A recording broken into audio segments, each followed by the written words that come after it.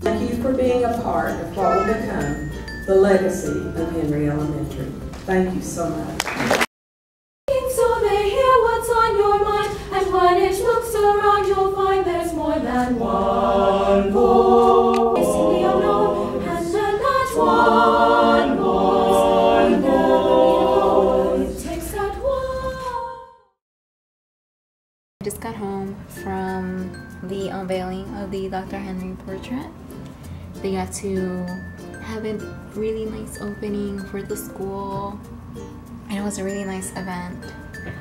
After working with the painting for about 6 to 7, 8 months, it was my first oil painting, and I'm really happy, and I'm just so glad that I'm done with it and that it's going to hang in there for maybe 50 to even 100 years.